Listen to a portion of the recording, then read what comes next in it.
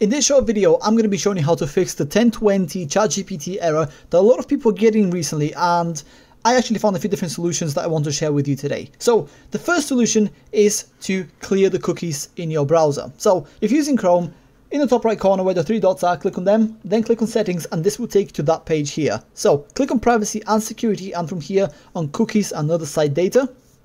Then scroll down a little bit and click on see all site data and permissions.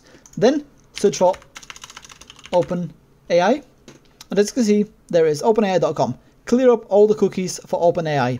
And while we're here, click on extensions and disable every single active extension that you have, because these could be the reason why ChatGPT is not letting you use the website. Once you've done that, try and see if ChatGPT works. If not, let's try the other solution. Press the Windows key and type in CMD, and this will open the command prompt. Here, you need to type three different things that I have linked down in the description below. Once you've entered the first one, click enter, type in the second one, click enter, type in the third one, click enter. Then close, type in control panel, head over to network and sharing center, then click on your internet here. It might not be Ethernet if you're connected to Wi-Fi.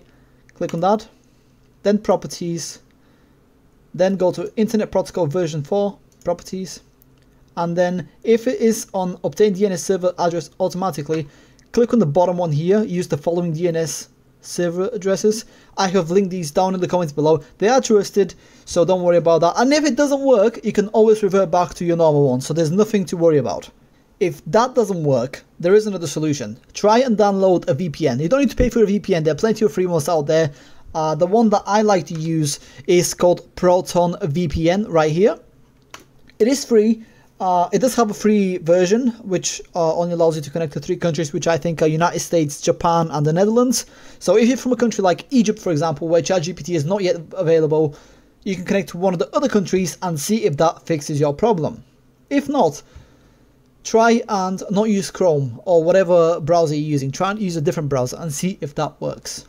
These are all the different solutions that I have found to work, so hopefully you found this video helpful. If you did, do go ahead and leave a like down below and subscribe to the channel. If you have any questions, please let me know down in the comments below, and I'll be more than happy to help.